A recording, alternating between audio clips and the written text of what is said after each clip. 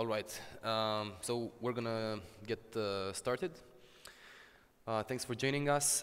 This is the first time we're organizing an investor-related track at Dev.Play, and I just want to take 1 minute to talk about this a little bit. So what inspired this was that we had some news earlier this year that a Romanian studio has received some funding from a group of exclusively Romanian investors. So and this gave me the idea. Okay, I think now that we've had this thing that happened where several Romanian investors who don't have experience with this sector, but they are starting to look at games. So I think, okay, I think we can actually extrapolate that this is, there's more and more stuff going on in Eastern Europe in terms of investment. So let's do a couple of sessions at Dev.Play to talk about this. So that's how we got here, and thanks for joining us. I should have started with the introduction. So my name is Catalin Butnariu. I am the founder of Dev.Play. I also manage corporate development for Amber, and I had some experience in the past with in attempting to raise funds, let's say. So I have some background in how this whole thing works. So I will ask each of the panelists today to introduce themselves and share a little bit about their background and what they do now. So Nikita, let's start with you. Hello everyone, my name is Nikita Vladimirov. I am VP Production at Super.com. We have a publishing arm and an investment fund. We deal with PC premium games and console games. I joined Super.com a bit more than half a year ago. Before that, for the 20 years, I've been doing games. Hello everyone, my name is Wojciech Jeznach. I've been working with Fantasy Expo for more than 4 years for now. It's one of the leading agencies here in Central Eastern Europe. And at the same time, we set up our own fund. It's seed fund, located in Poland. Stanislaw, Fiedor, the CEO and founder of Fiedor Games, a game development studio based in Warsaw, Poland. And we have probably attracted all of the possible ways of gathering like the investment funds, starting from VCs, business angels, grants, and so on. Thank you. So yeah, I thought it would be interesting to have not just two people from the investment side, but also someone who can represent the startup side. So this is thank you, Stan, for accepting the invitation. So let's start the discussion by talking about Eastern Europe. So when we talk about Eastern Europe, so there's a debate whether or not we include Poland in a discussion about Eastern Europe. But I think we can look at Poland, the Polish market, as a sort of a success story. But when I say Eastern Europe, I'm more concerned. I'm more thinking about the Romania and surrounding countries, so Balkan region, and maybe even a little bit further towards the east, Ukraine, the Baltics, and this area. So, what are your thoughts about game development, ecosystems, and especially investment in games in this region? What's going on today, and do you have experience in dealing with this sector? And obviously this is a question for you guys, especially on the investment side. Okay, I guess I'll start. The ecosystem is a very good word because it describes not only two parts which are involved into game development process, like an investor and a developer. The ecosystem considers that there is something around, something supporting this relationship. And speaking about the Eastern Europe, Poland is a very good example how the government, due to maturity of its own processes, created an ecosystem with the government agency distributing European funds, distributing finance from the private investors. They help to create normal conditions for industry growth, for seed money, to make prototypes, for further search for the more money when the seed round is already received, to round A, to round B. And it's a very good example how the maturity of the government and the level of the government organization support the industry in general. The other good examples are Scandinavia. I would say that this is something we should all aim to, because the ecosystems they've built towards the video games industry, supporting arts, supporting movies, are absolutely amazing. And the Eastern European countries in general, they either lack the maturity of the government, the stability of the processes inside, and especially legislation culture. They either lack size, sheer size and sheer amount of people who can create this critical mass, so the large companies can come in, bring the expertise, bring the experience, something from the rest of the developers can learn and then start their own business. So as an example, the Baltic countries, they're good politically wise, they're stable, but they're just too small. The Latvia, the country I'm originally from, is 2.5 million, and it's just simply not enough. So the Poland is a place where all the stars aligned in the right direction due to size, due to political climate, and it created what we call a Polish wonder. When we talk the rest of the countries in the Eastern Bloc, there is a lot to learn, there is a long way ahead, but hopefully we will all get there. Yeah, please go. I have a couple of follow-up questions, okay. But please go ahead first. Yeah, I just want to add something, because you said, Nikita, about small countries, but these small countries like Slovenia, for example, they have very good example of M&A. First of all, talking Tom and Friends, for example, yeah? 1 billion evaluation, Asian conglomerate. So I think our region, Eastern Europe, has actually something to deliver, and they can deliver returns. So from our perspective as a VC, I think even small countries have something to deliver to our, let's say, a bigger picture in Eastern Europe. But I totally agree with all of what you said. Don't get me wrong, yeah?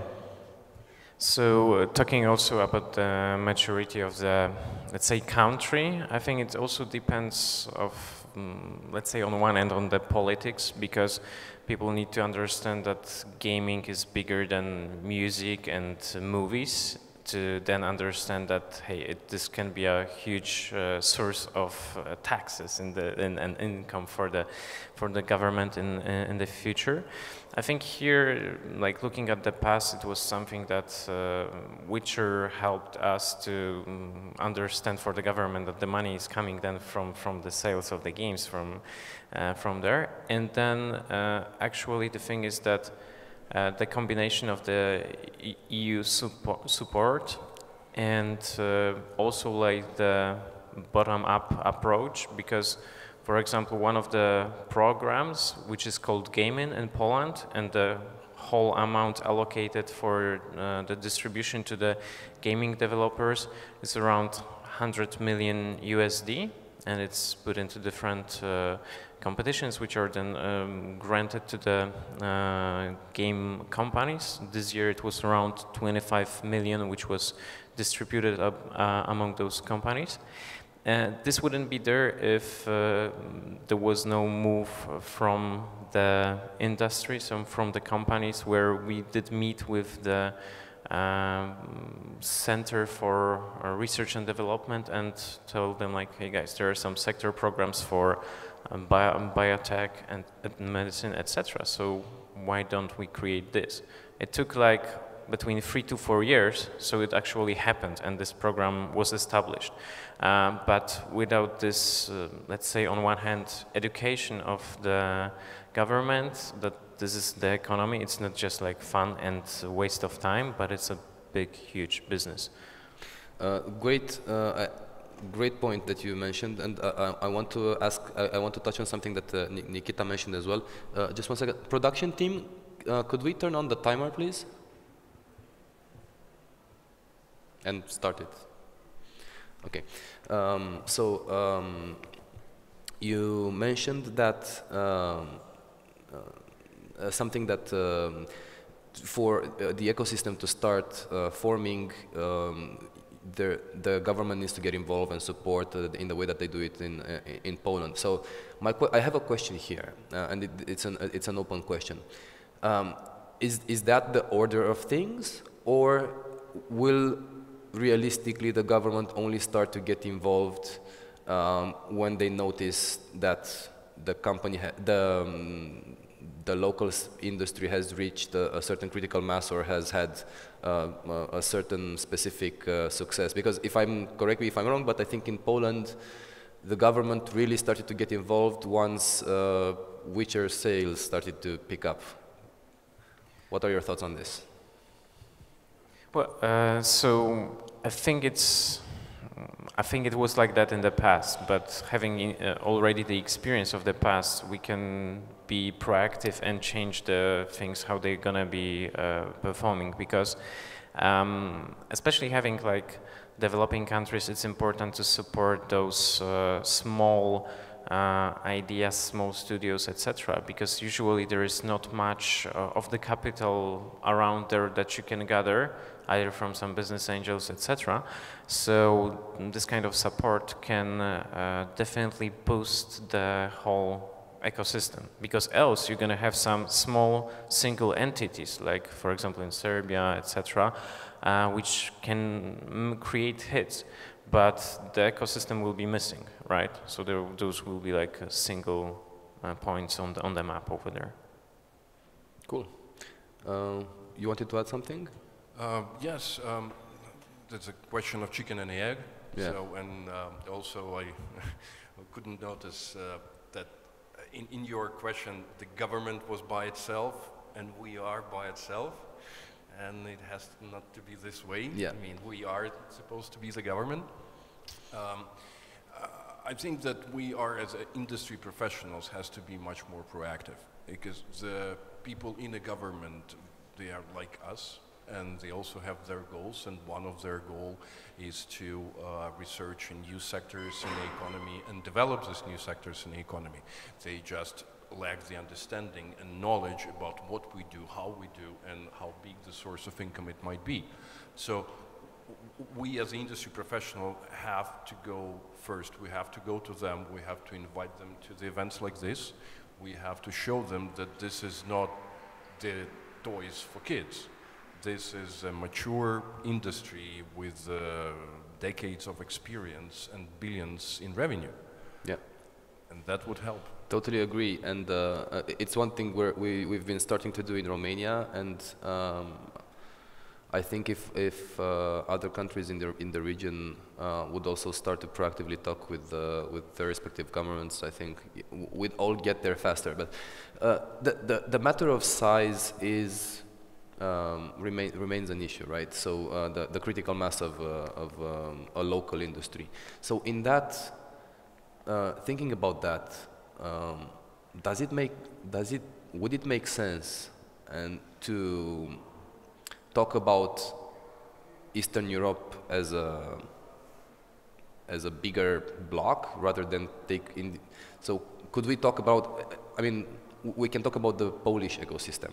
Could we talk about an Eastern Europe ecosystem? And I mean, I'm kind of thinking out loud here, and there would be so many things that would have to be put in place for that to happen. But perhaps if enough countries in Eastern Europe can get together and sit on the same table, perhaps there can be some initiative that would help companies in this sector. I'm kind of daydreaming here. This sounds very challenging as I'm saying it, but could that be conceivable, do you think? A multinational initiative that supports companies in the sector? So if I might just jump in. Talking about the size, of the country. Looking at Finland, come on, there are 5 million people living in there, so it's not, I think, not always about the size of or the population of the country, right? Or how many unicorns are there in Serbia, for example, in terms of gaming, like, or let's say about Outfit 7, etc., right? So there are definitely possibilities to have like hits and great studios even in those small countries. So I think that the governments could start even in those, right? But regarding talking about the cooperation of couple countries, I think it's hard to say. Usually, the more people are involved, the harder it is to make something happen, right?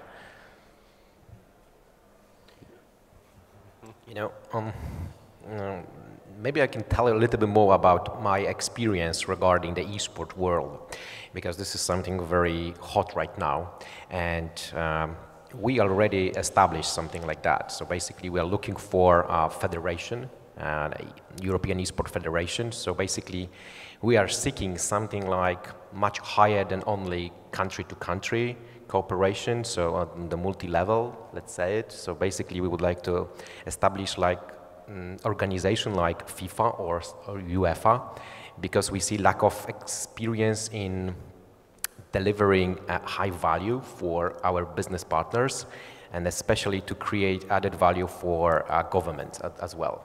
So basically, that's why we want to have one actually body to represent the whole sector. So from my perspective, it worked in esport, so maybe it can work, you know, in gaming. I mean, but it started with the federation, right? Yes. So it's again, we as an industry, we need to be proactive and create that organization, and then we can take all the necessary steps to get there. Okay. Let's talk about region-specific challenges. So when it comes to investment, you guys have experience with this.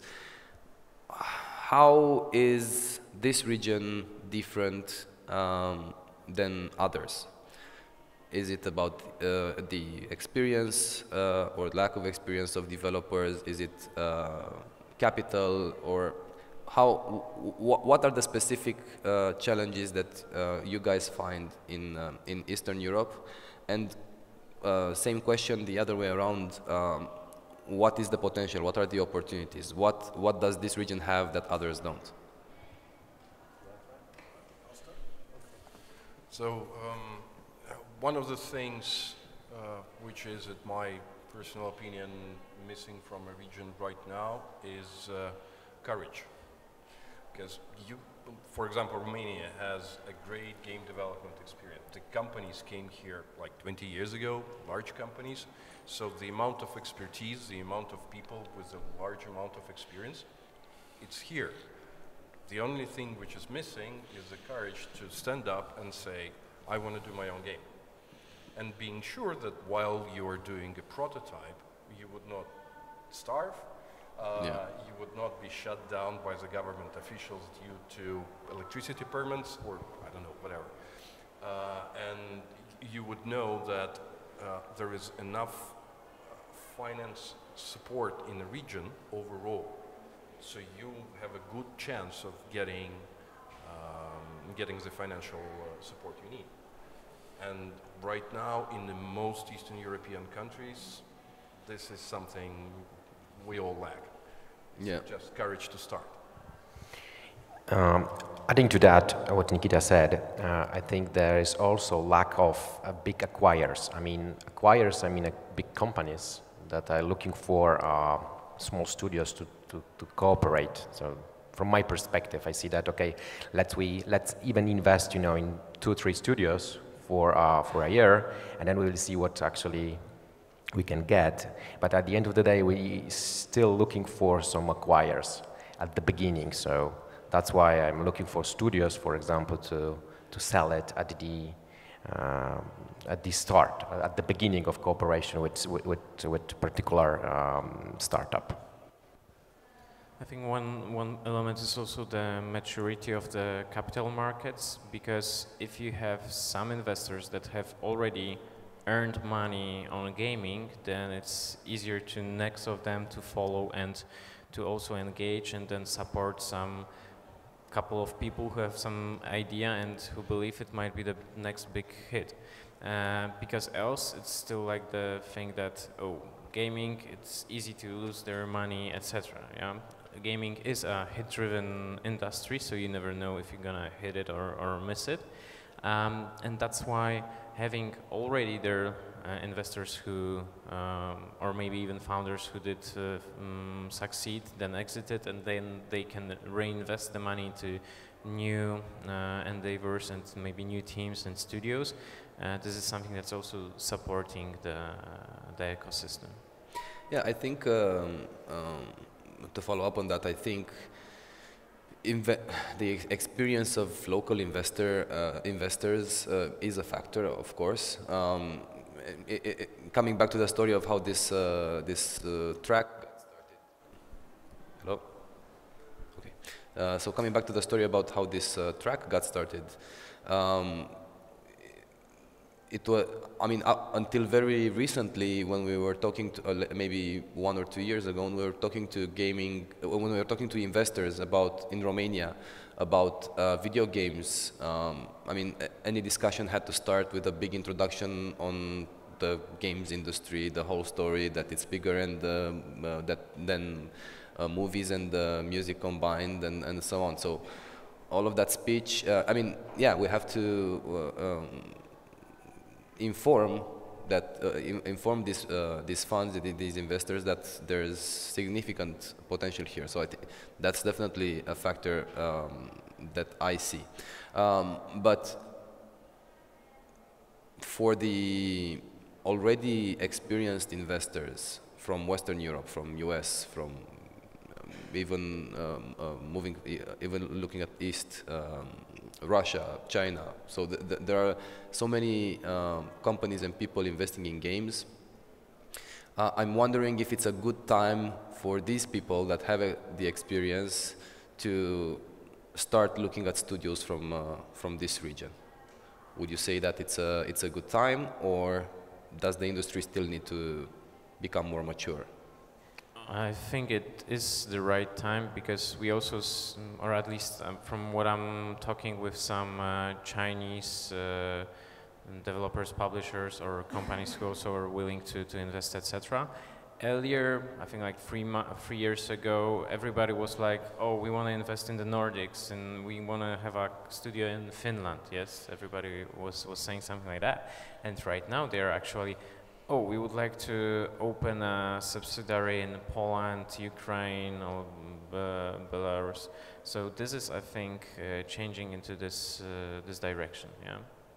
Yeah. Just to adding that, Romania, for example, you have here big subsidiaries like King, for example, or Electronic Arts, or many others. So that kind of community can create new games. So I think it's a very good time for all the venture capitals to come here and actually invest in.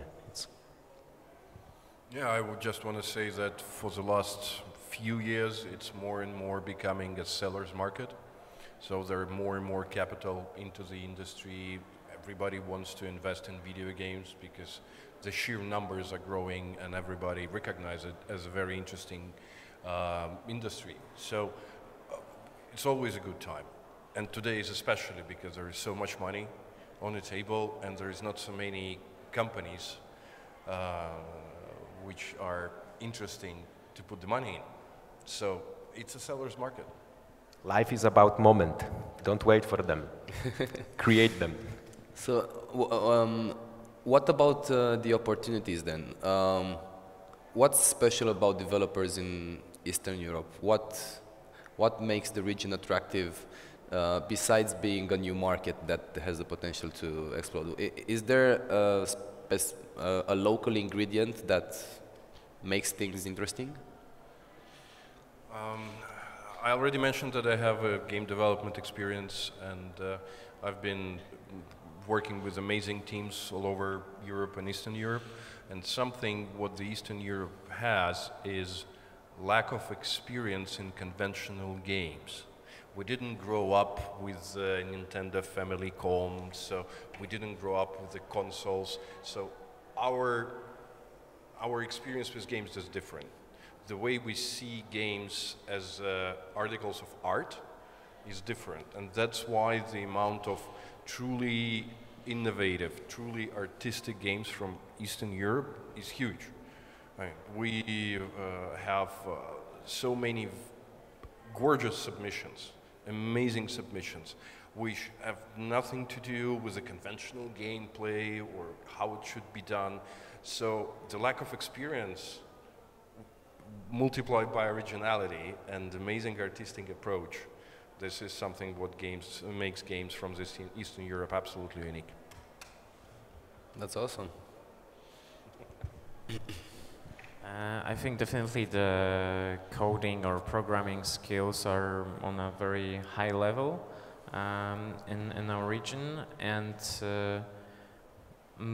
also part of this what Nick already said, so I think like the creativity or thinking outside of the box, because we had to do that looking at our past and history, right?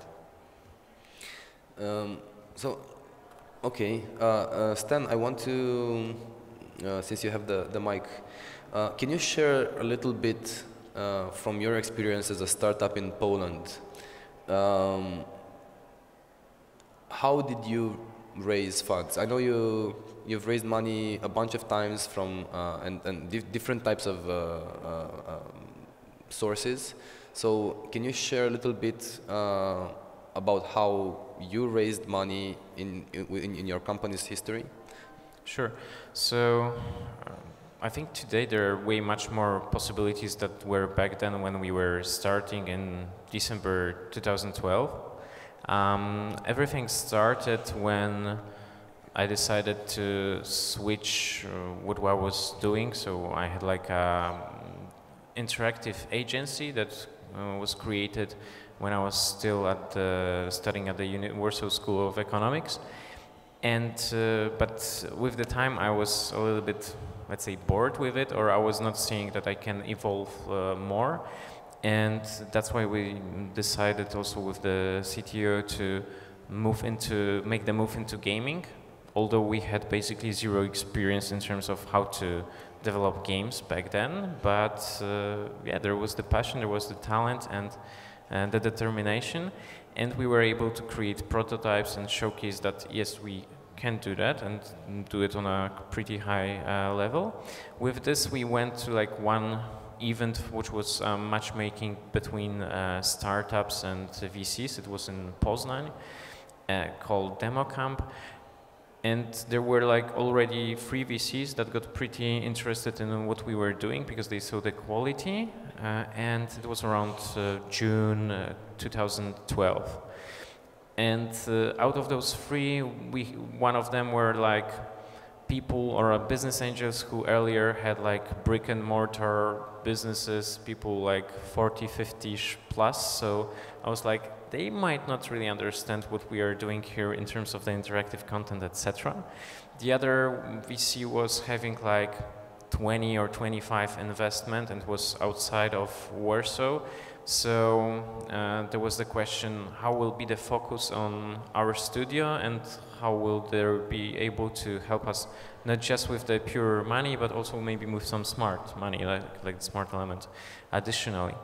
And there was the third one, which there was this chemistry from the beginning with the manager of the fund. And what was interesting also that they were just in the process of establishing the fund. So in the end, it ended that around December they started with the fund and they invested into Fuero as their first investment in December 2012.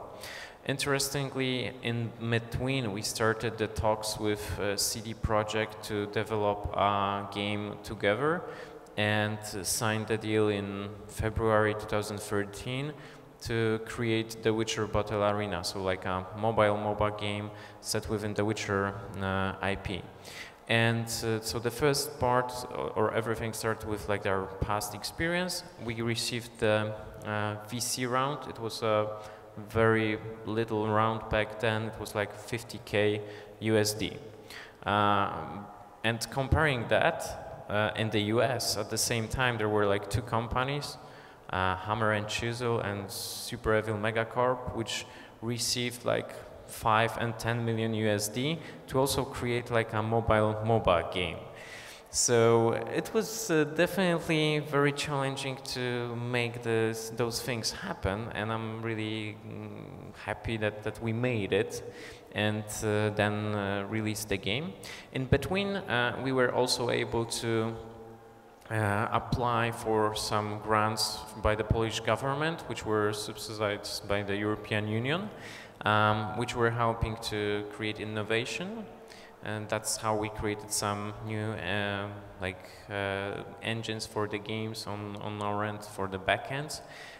Later on, we also got a grant, or we did apply for a grant from the European Commission from Brussels, so not the national funds, but the central ones for the creative media program, which is focused on story-driven games or narrative games. And with those funds, we were able to create the prototype of our game called Bushy Tail. This game has received, just the prototype itself has received over 25 nominations and awards all around the world, like starting from Los Angeles through Paris, London, and even Shenzhen. And that wouldn't be possible without this grant. Later on, we did also raise some next round from another VC. So we have like 2 VCs and some business angels on board who also joined in between. And in 2017, we successfully also applied for a grant from this Game-In funds, so this dedicated program for the gaming sector, for development of an AI-driven system for testing of mobile games. Because we saw as a developer that it's like a crazy issue to test those mobile games on hundreds, basically, of devices. So, and mistakes happen because people are people. So that's why, thanks to the grant, because without the grant, we wouldn't be creating something, such a solution in-house on our own, because that would be too risky, and we wouldn't have those funds in there. So I'm curious if it's possible to share in the lifetime of Fuero Games. Would you know roughly how much money you have raised? Yeah, so I actually was having a presentation regarding this like 2 weeks ago in Kazakhstan, and I was summing up those numbers, and it's around, it's over $1 million USD from the grants. It's around 750K from VCs, around 500K USD from business angels, and over $1.5 million from different publishing deals, etc. Okay, so excluding the publishing deals, which are sort of a different beast, if I calculated correctly, that's somewhere close to $2 million. It's over 2 million. It would be around 2.5. Through government funding and VCs. VCs, angels, etc. So yeah, I mean, I think that's a great story. And speaking about courage, to get money, you have to ask for it. That's the first step. So yes. So there are 2 things basically. One is like when the as Nick said in our conversation before the panel, it's about the timing, right? Right now the gaming is basically hot in terms of people see the successes, so they would like to invest in there. So that also helps to actually then go and look for those opportunities. But I think the most important thing for gaming is the teams and the people, because very often when there is an investor coming, he's like, okay, so you guys want to develop a game, and what's the probability it's going to be a success? I don't know. Nobody knows. With games, right? that's a tricky question with games. It's more about trusting the people you will going to be investing into, seeing that their determination, their passion, and their drive. If it's not there, and you feel that this is like their, let's say, project of their life, and that's something that they want to do, then it's easier to make the bet. Because even if this one project doesn't work out, then they will gonna find the other way out, and so on. Right? On that note, as we're getting close to time,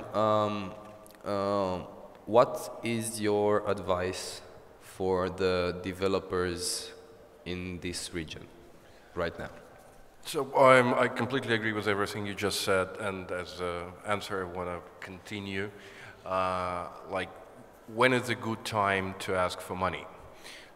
Virtually any time, because the business people, the investors, they are looking to invest in a business venture which can generate the revenues on the long run. And it's not about the game. It's not about the product or prototype you have. It's about the team, the people you work with. Because, okay, the first product might not succeed, but if the team is good enough to do it on a regular basis within the budget, then it would be a successful relationship. And something to advise is don't be shy. Don't be shy, go out, talk to people. There is nobody ever been killed for asking. And you have enough expertise and enough experience to initiate a discussion, to initiate a dialogue, and we will see where it's going to take us. Yeah, my advice is that make sure your CSC and LTV works and come to us. We are here for you. So basically, I can share my business contact after the conference. So you couldn't resist the sellers. What I was also about to say is that having in mind, hey, you have to try, you have to believe into your passion, and also speak about it, because a friend of mine from the Polish gaming industry, they were able to create their game because actually she was talking about that she's developing a project and working on a game with some friends and meeting with other people and so on. And then it turned out that people she would never think that they could invest or they have some money, it turned out that it happened, and that made it possible, right? So, you never know when it can happen. So if you believe and you dream and you share this with other people, then it will spread and will attract at some moment. Okay, thanks for. We're getting close to time, so and we have a couple of minutes to take questions. Thanks a lot for all of your input. Let's give a short round of applause for our guests. Do we have questions from the audience? Okay. Production, do we have an extra mic? Okay, thanks. Hi, thank you. So I wanted to ask if you can share a bit more things about what you said earlier, that when you try to convince people about helping out with money, they will ask for very down-to-earth things, like what's the success rate of making, of reaching these things. And you said earlier that it's about establishing confidence and trust. So maybe you have more stories about how to convince. Obviously, with people that have experience in the gaming industry already, it's easier to work with, but I think that this is something that would be really in interest for us to find out more about. Who wants to take that? So, as I already said, it's a seller's market, so there is a lot of money on the table, both from profile investors and non-profile. And I always would advise to work with the profile people because it's less to explain. They know better, they understand the risks even better than the developer. So, and when we talk with the profile investor, there is a number of points where, for example, I take a look at. So when the pitch comes in, there is a number of documentation usually comes with a pitch, like a development schedule, game design document, and how well they're done, how well they're thought of, gives pretty good understanding of the team professional level and the team qualifications.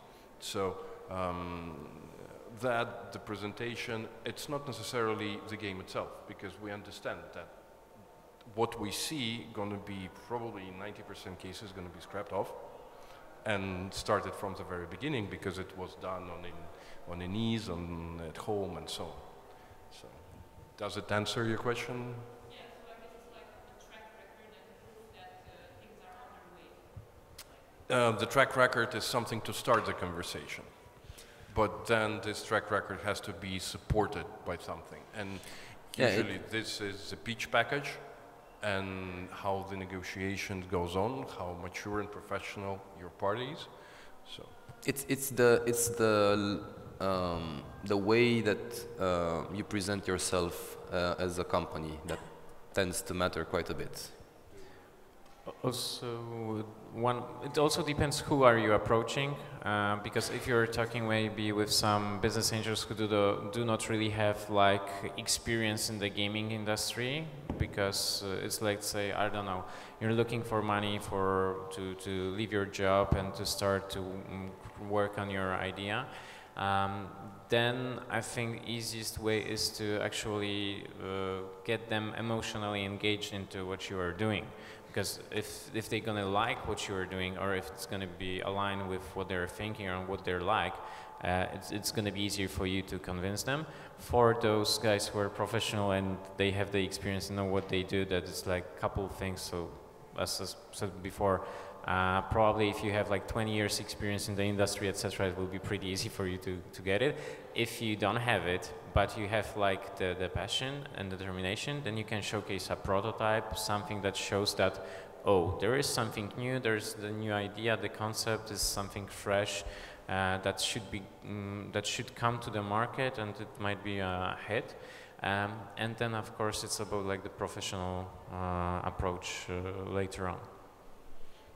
Okay, we're out of time. Is there any other question? We can take one very short question, if any. Okay, I guess we're good then. Thank you, guys. Enjoy the rest of the event. And